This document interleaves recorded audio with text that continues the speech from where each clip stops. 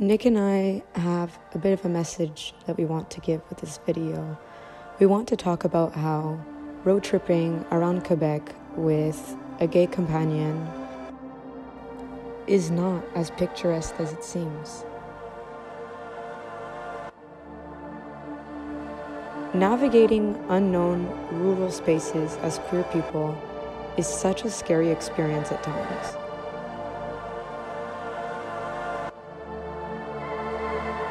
We're two people that are inevitably ourselves every waking moment.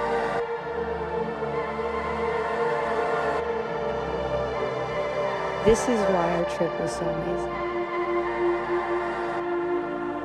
Even in nature, our queer individual selves had to be so aware of our surroundings in any situation.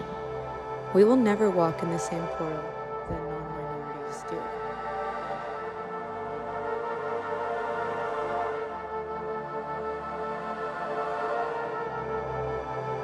Being in nature doesn't mean you can't get catcalled and screamed at gay from a 4x4 white vehicle. Being in nature doesn't mean you can't have old people glare at you with a mean smug on their faces. Needless to say, our reaction every single time was smiling. Once in a while, it's that beautiful smile we get from an elderly woman as she walks by us. Who giggled at us and told us that they liked our outfits.